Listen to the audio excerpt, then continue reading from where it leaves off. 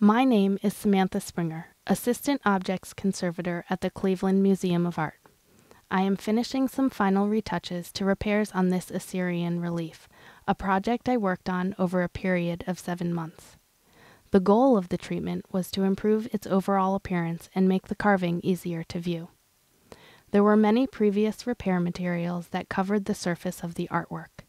These were removed and replaced with repairs that were toned to match the color and texture of the stone. The majority of this work was done while the artwork was horizontal in the Objects Conservation Lab. After the artwork was installed in the gallery, the final contouring and color matching was completed. This is necessary because the artwork is now vertical and in a very different lighting arrangement. The sculpture is now in a raking light, one that comes at a severe angle to the artwork and is used to enhance the shallow relief carving. This type of light affects the overall appearance of the repairs, causing some of the fills and shadow to appear dark and others to appear lighter. So, here I am with a small kit of treatment materials in the gallery to make these final adjustments.